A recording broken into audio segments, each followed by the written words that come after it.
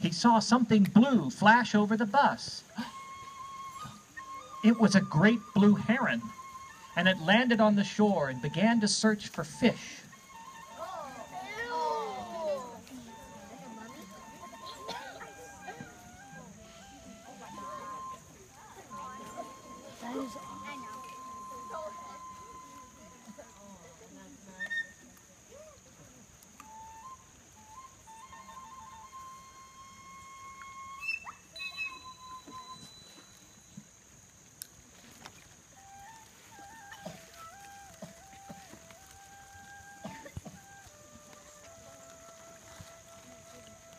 And Carlos saw a story in the river.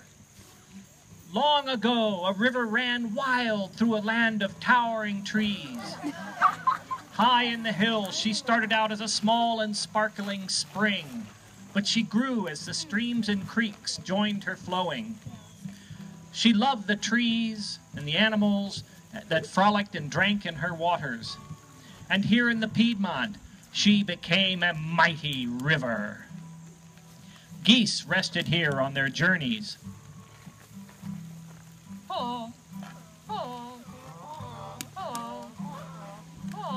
Owls hunted from the banks. Deer drank together in the shallow waters.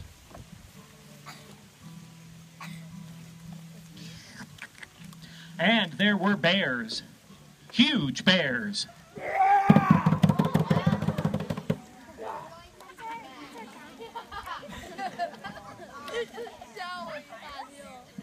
Now the possums raised their young in the branches of trees.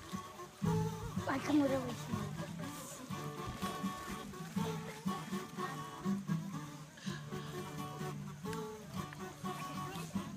The foxes raised theirs in the hollow trunks.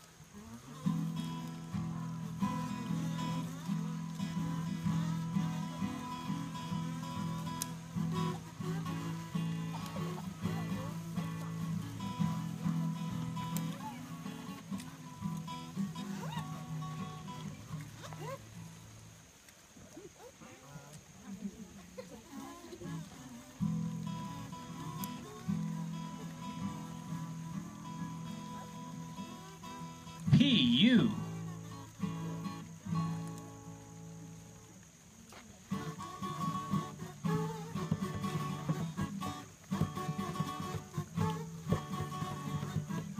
The river was the Haw River, and people lived here too. The Sissipahaw built a village in its valley. They gathered grasses from the banks to thatch their huts and houses. In the trees, they cut rings around the bark so that the trees died and lost their leaves. And in these clearings, the sunlight reached the ground, and there they planted corn, squash, and beans, the three sisters. They rode on the river in canoes.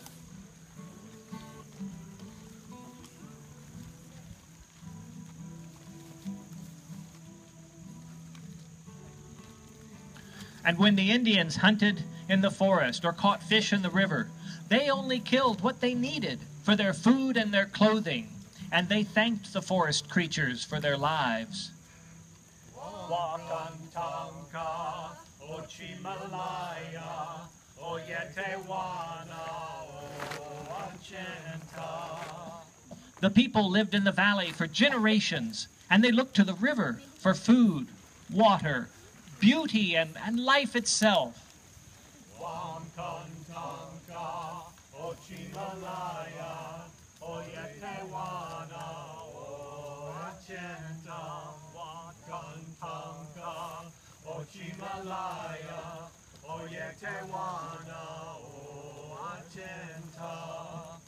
Now the next day, as the bus rolled down the big hill, Carlos looked for the heron beneath the river's trees. But he didn't see it, and instead he saw a different animal. It looked like it was wearing a mask and it was washing something.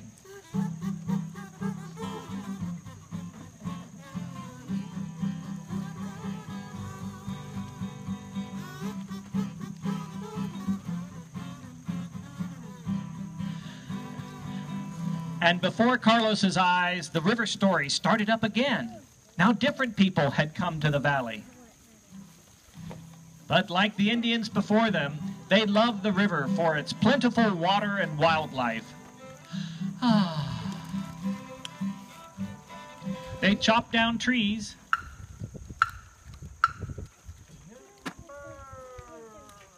to plow and plant open fields of wheat. Come, ye thankful people, come, raise the song of harvest home. And to raise their animals. Let's see, they had cows, oh yeah, and geese, and pigs. And they had another animal, it was a, chickens, yeah.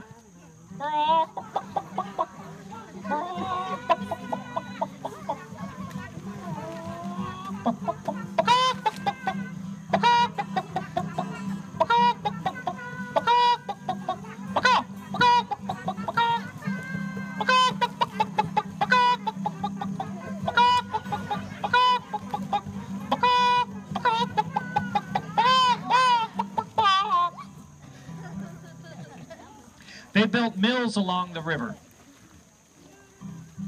And the flowing water turned the wheels. They ground the wheat into flour.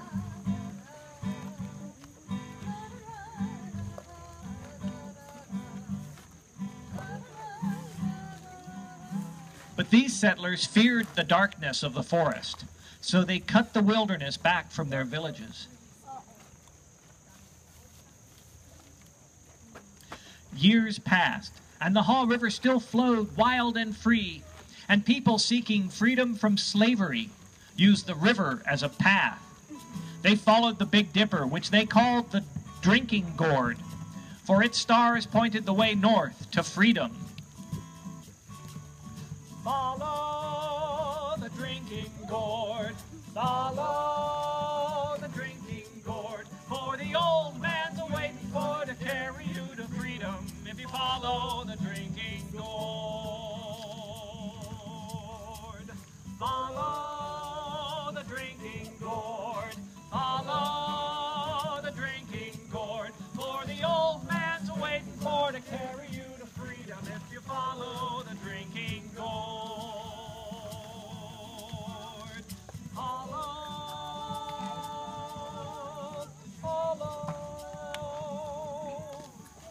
Now fish still swam from bank to bank.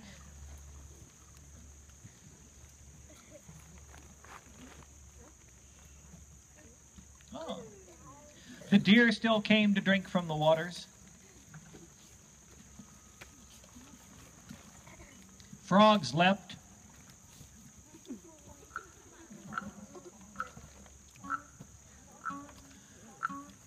And now the people built new kinds of mills to turn cotton into thread, and to weave that thread into cloth.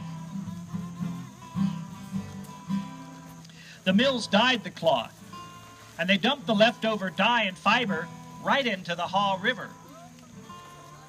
And as the mills dyed the cloth red, blue, green, yellow, the river ran whatever color the cloth was dyed.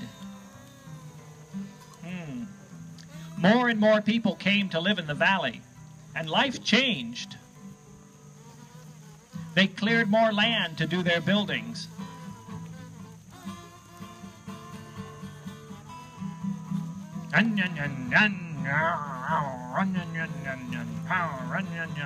Beep, beep, beep, beep, beep.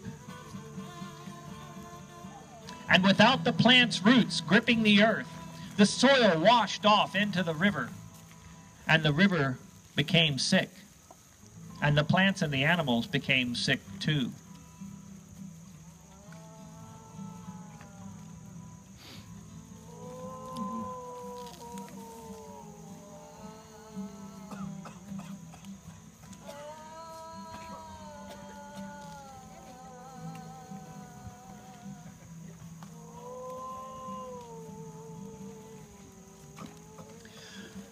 There were fewer and fewer fish, and fewer birds stopped by on their migrations. honk, honk, honk, honk, honk. And even the people stopped seeing the river that struggled silently beneath their lives and the lives of the plants and animals. But today, Carlos is going on a field trip. The bus is rolling down the big hill. And just as the bus reaches the bridge at the bottom of the hill, why, some kid throws an empty water bottle right out the window. Hey, that's the way to treat a river. Now down below, Carlos sees people who care for the river. They're wearing gloves. They're carrying trash bags. They're picking up garbage and checking for anything unusual. They share their information with a Riverwatch group that's got critter ID sheets and little nets. They're measuring the health of the water by catching critters and finding out what lives in it. And they send what they find out to a scientist in a lab who analyzes their data and records the information to see if the water quality is improving. And he sends what he finds out to an environmental group who spread the word with letters and books, teaching and leading hikes and boat trips on the river. Carlos sees other people down below with protest signs and petitions.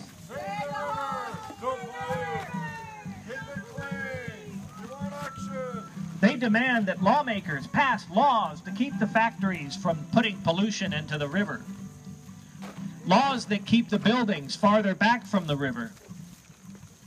And these laws give the river space to breathe and give the plants and soil time to suck up the pollutants.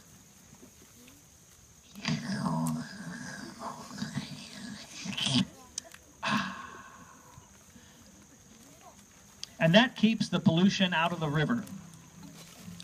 Where the red mud had been, Carlos sees people plant native grasses and trees. And he sees the river begin to flow clean again. People explore its currents in canoes again. People can go fishing again.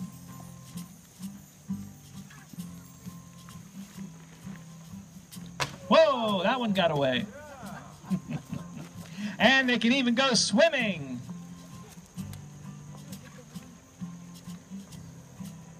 Oh, ha-ha, yippee! Sploosh. And when Carlos's river vision fades, he finds himself, well, right here, watching a puppet show, learning about his river, where it comes from and where it goes, how it affects his life and how he affects it, and sitting here with his friends and learning ways that they can care for their river, and getting ready to sing a song.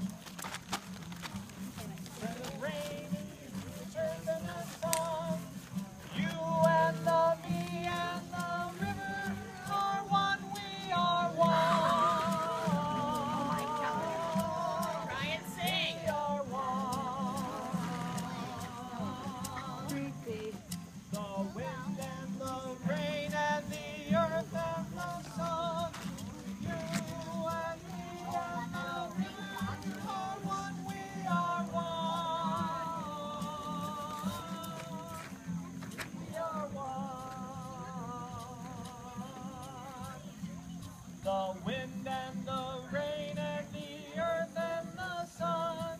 You and me and the river are one. We are one. We are one. We are one. We are one.